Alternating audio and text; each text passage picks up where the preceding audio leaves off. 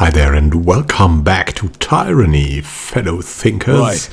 It's Judgment Day again.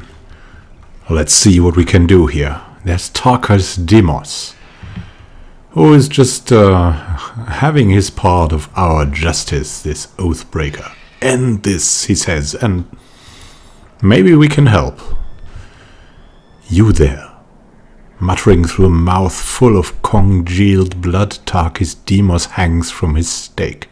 End this, I beg you.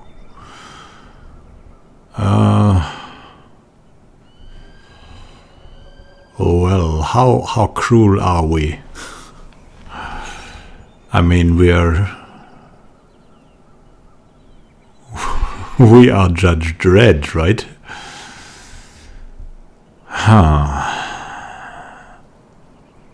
But it's okay. I mean, he's done his thing. Finish him. You've suffered enough. Request is granted. You plunge your weapon into his heart, ending his life with one quick thrust.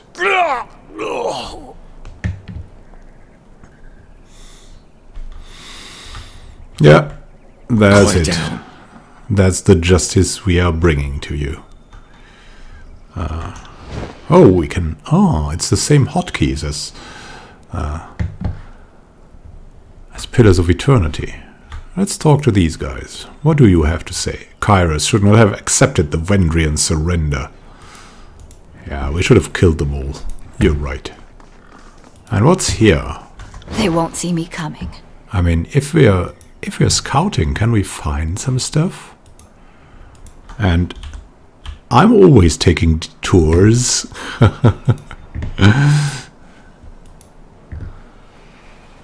Let's see. What's here? Hey, we could climb up. The wall has begun to crumble, creating handholds suitable for climbing. Let's do that. Oh Can't no. do that. Let's climb down again. We need someone with subterfuge.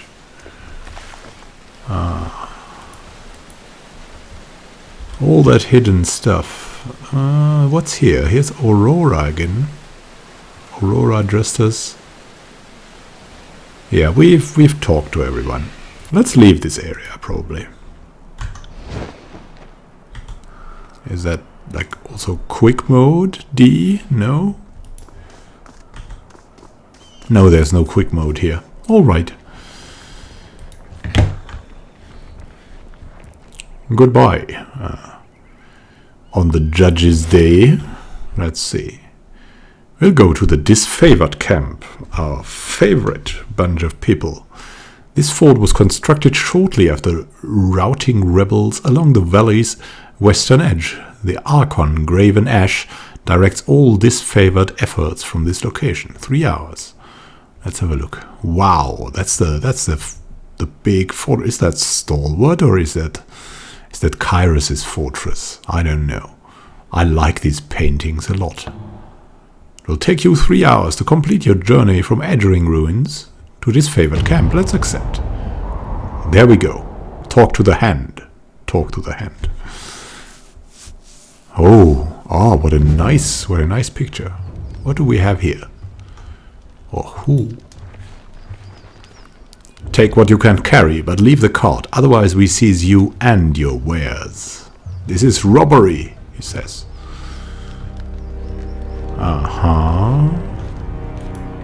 This is Kyros' law. Slow down a moment. I know we're both eager to watch the Archons bicker over tactics like a pair of magpies, but I need to ask you something first. And now Verse is interrupting. Oh man. And what is that? The voices of Nerad, it's like the Secret Service probably, told me that you've come as a mediator. Considering the source, well, I can't help but feel I'm only hearing half the story.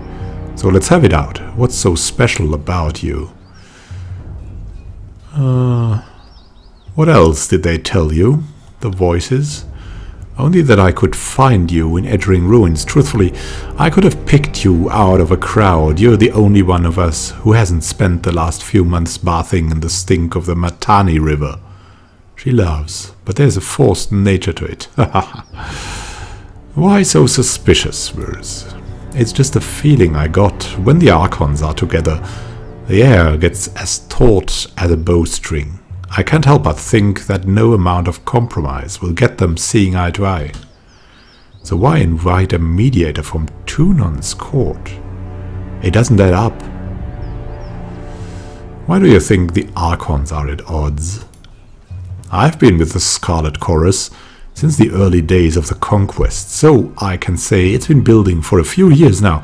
There's an energy about those two, like a pair of storms moving to collide. I heard tell that Graven Ash and the voices of Nerat shared some bad blood in the Northern Empire, but I don't know any of the particulars.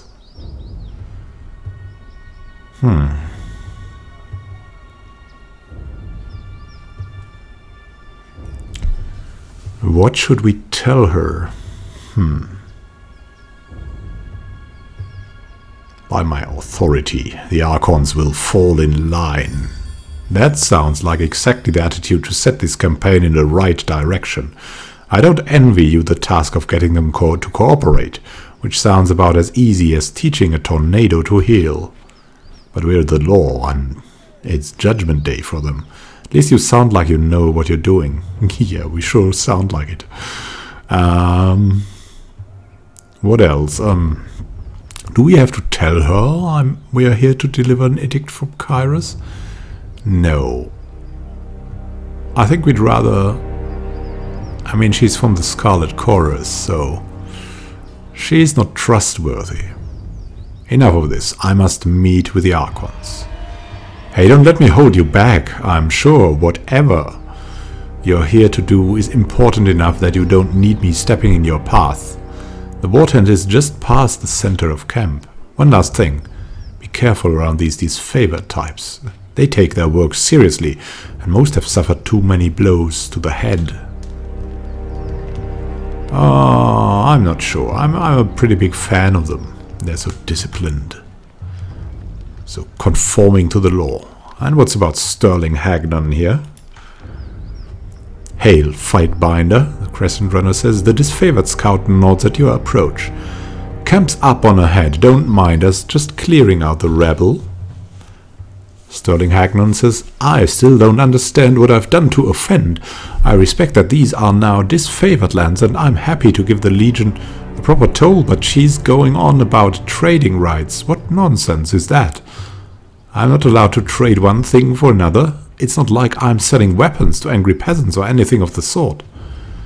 Well, as we've learned in the camp, in the ruins, he needs a permission. He needs the proper permits. So, let's tell him the law, so he can learn. The Overlord regulates all trade. If you lack the proper permits, your goods are forfeit. A trade permit? Well, how was I mean, to whom would I speak for such a thing? Not us, and not our problem. Maybe march your butt to Bastard City and plead your case before Tunon. But we'll lighten your burden and relieve you of your wares first. That should make the long trek a bit more bearable.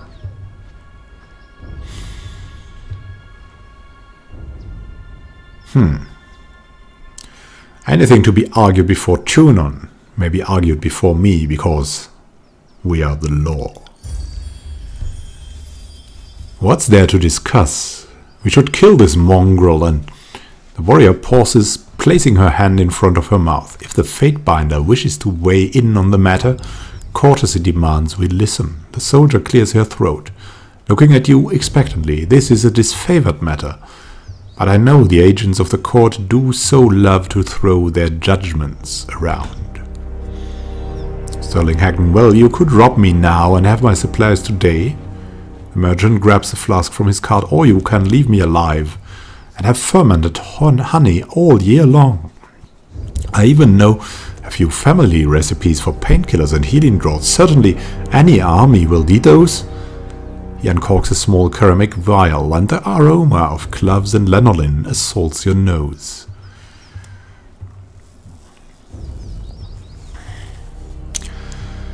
Well, he has a point there. So we should definitely leave him alive. We need that supplier. I mean, it sounds like a good thing to have the goods for the war effort regularly. These are essential goods to the war effort. We should leave the supplier intact. But he has no permits. You're allowing this lowborn wretch to profit when he should toil like any other conquered tearsman. Fatebinder, it is your right to settle disputes when we lock horns with the chorus. But you have no authority on this matter.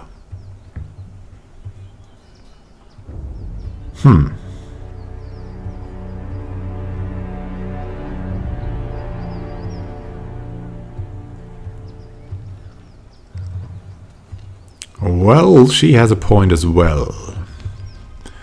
So what should we do? Does this mean we'll give him a trade permit for a price?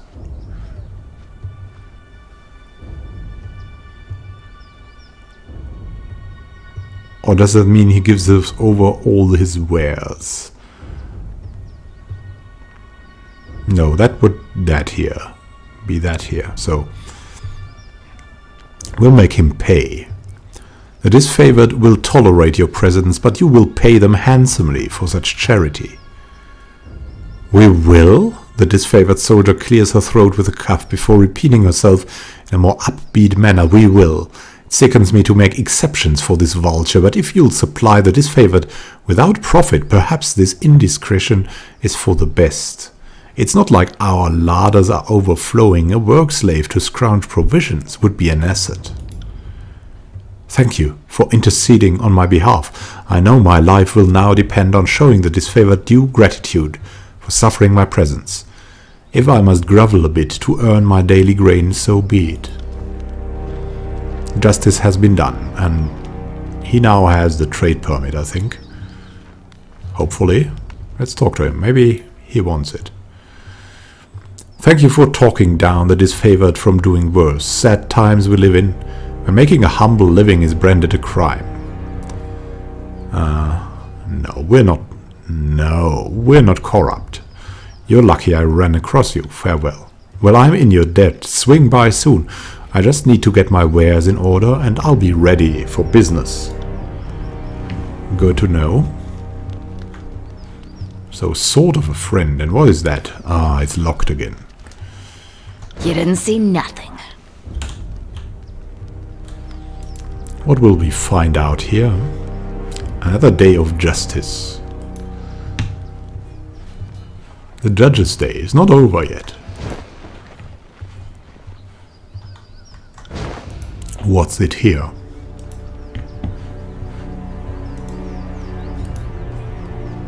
Oh, deers. Oh my god. What is the judgment for being a deer?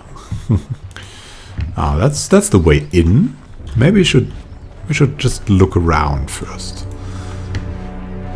I'm always keen on taking detours. I'll be your There's shadow. always so much interesting stuff to find in games by Paradox. Or in this case, Obsidian. A humble grave lies before you. A battered sword has been used. For the Archon's son, Brennix. Oh. We don't bother with funeral rites in the chorus. No point in thanking conscripts for their duty. Initial B deeply engraved into the iron. Ah, good to know. Can't do that. What else will we find here? Nothing, it seems. Can't do that. Let's go back.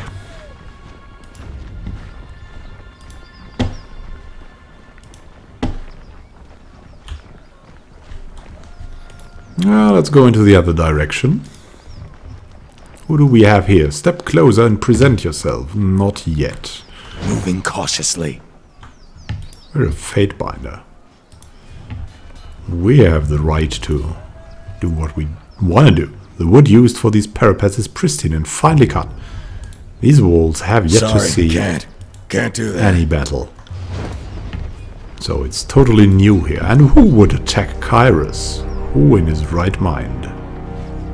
What's here? Disfavored insignia has been violently defaced. Hey there, Stone Shield. You've arrived at last. The disfavored warrior turns to the other guard. This isn't just any fate binder. This is the Stormcaller. Jacob the Law Dread fought with us all the way back to the gates of judgment. Served on the front lines. Saw it with my own eyes. Oh, look at that. If you're putting in there, then it gets grey. Alright. Nice to know you can manipulate with the signs. So, they love us. They love what we did in the conquest. Very nice. I love that. The guard looks back at you, nodding slowly. We are honored. Tune on. We are honored. Tune on sent you.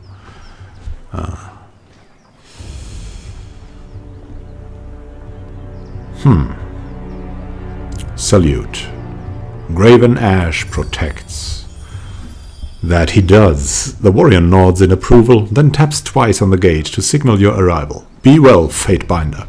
Glory to Kyros. The Conqueror's will. Let's see. Kyros demands victory. And we must personally deliver the edict to the Archons. Inside Graven Ash's tent.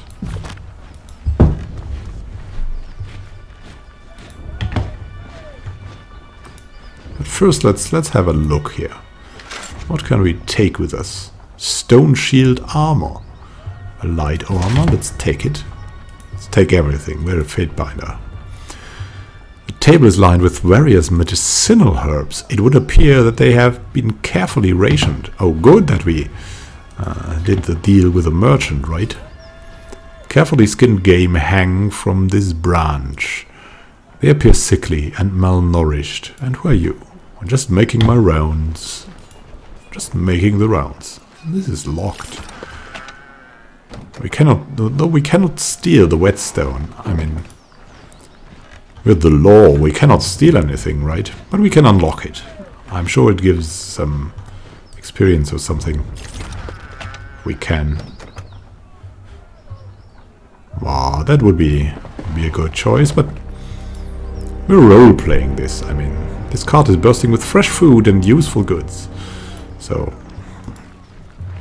we would not steal. We're the law. Hail to you, guardian of the law. The man dressed in merchant finery greets you with a smile. If you have a few excess rings weighing you down, best unburden yourself before battle.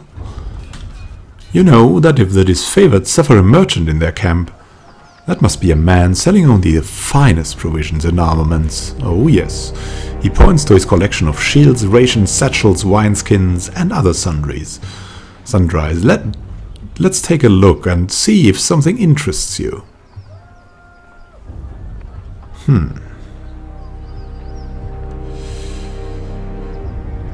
Most of the camp followers are slaves or haulers. You don't see many merchants. I try not congratulate myself my good fortune, since it's by the wisdom and mercy of Tunon that I make a profit. Perhaps we're not so different in that respect, he winks.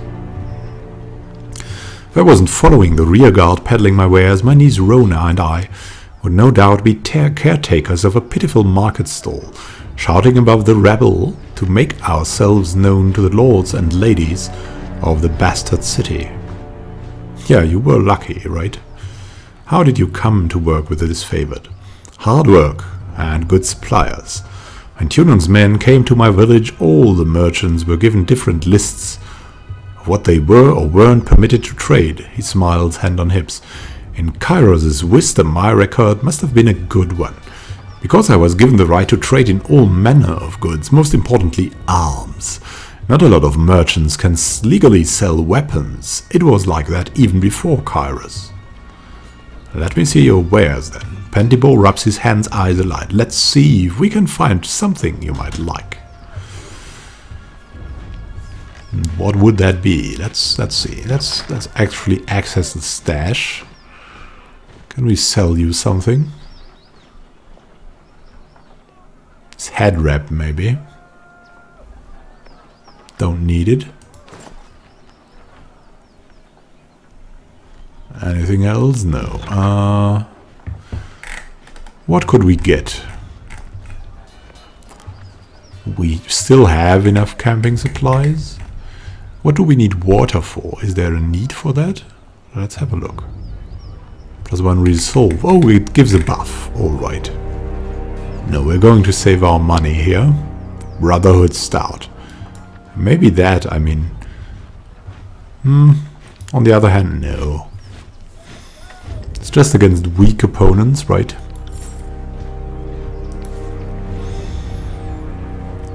So, Pentibor and Rona. Got no time to chitter. Too much armor to mend. Speak to Uncle Pentibor if you've rings to trade. What's here? These arrows were fletched with precision and care. Who's here? Barik. Let's talk to Barik. You can't make out the ironclad soldier's expression under his twisted helmet. He merely stares at you.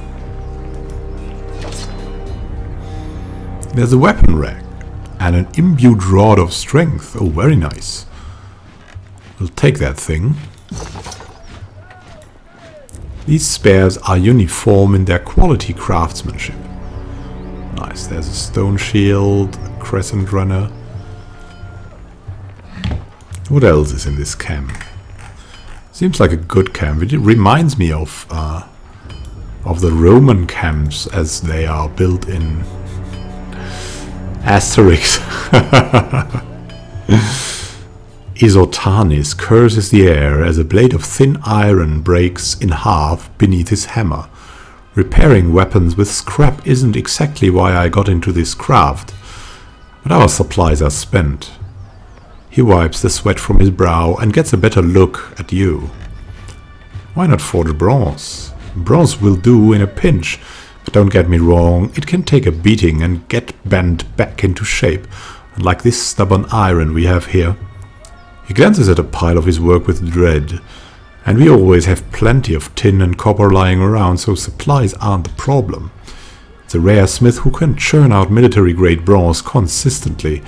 More often than not, it comes out soft.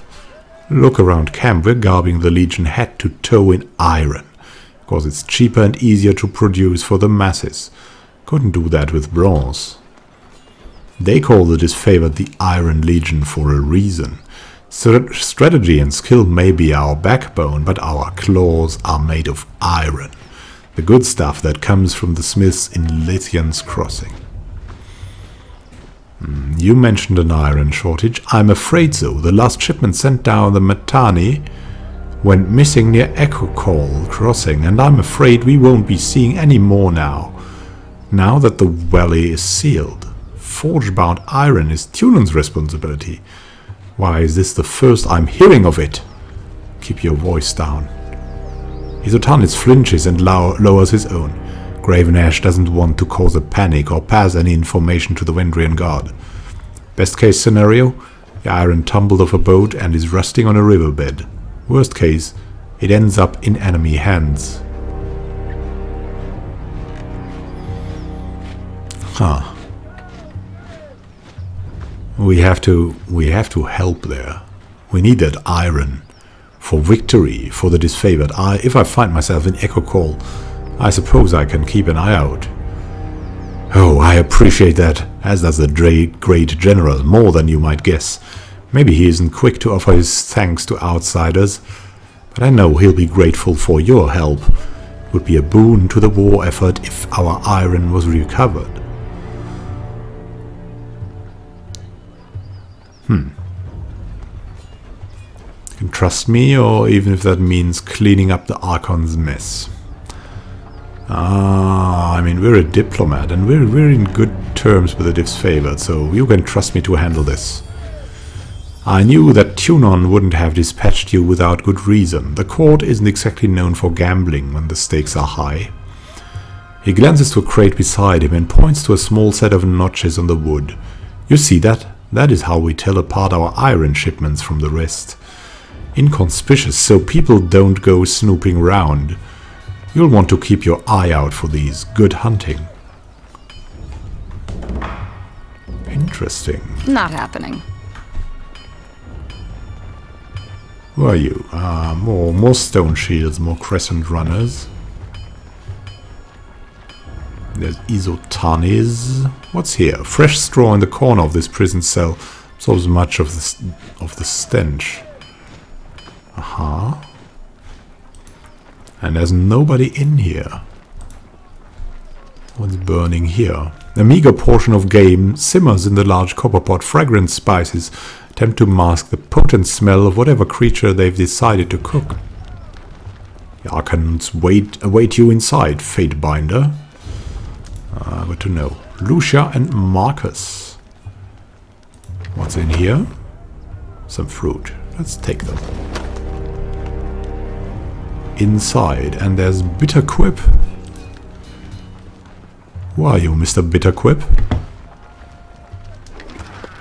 Now that's what we unlocked, so we cannot take it. Mr. Bitterquip, who are you?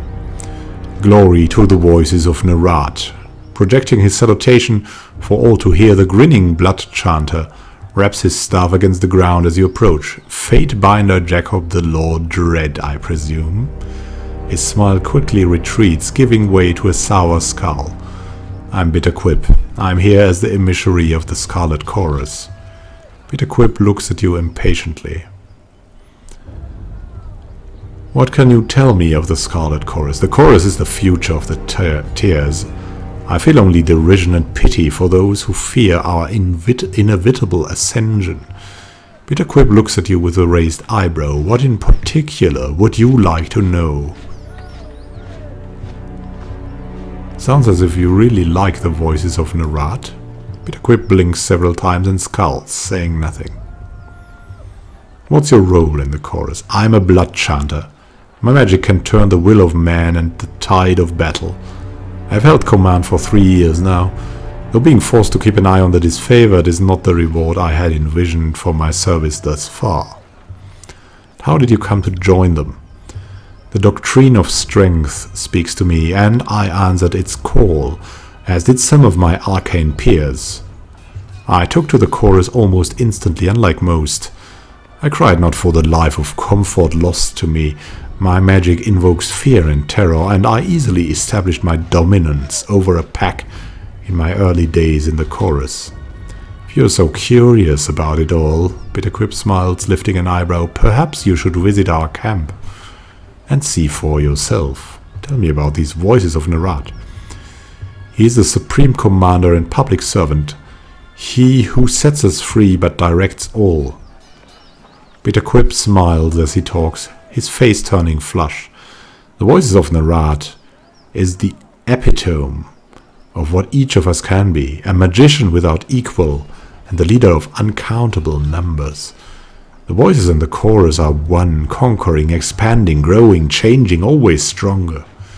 Bitterquip pounds his staff on the ground. Glory to the voices. That's all for now. Alright, and there'll be a talk with Lucia and Marcus, and we can go into this tent, but we'll do that in the next episode. So, thank you for watching. Don't forget, it's Judgment Day, and we are the law. Happy gaming to you. This is Immanuel signing out.